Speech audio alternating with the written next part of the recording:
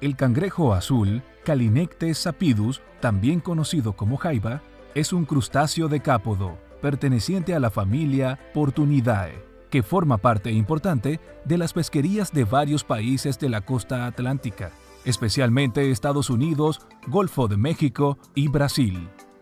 El primer intento exitoso de producir en masa los cangrejos azules juveniles se completó en 2005 por investigadores de la Universidad de Maryland, Estados Unidos, logrando producir 40.000 cangrejos azules juveniles en 4 ciclos de cultivo.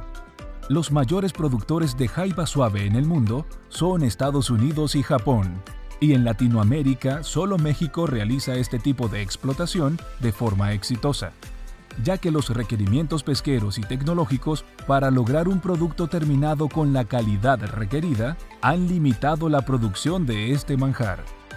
La carne de jaiba es muy baja en colesterol, presenta un elevado contenido proteico y tiene un delicioso sabor ligeramente dulce.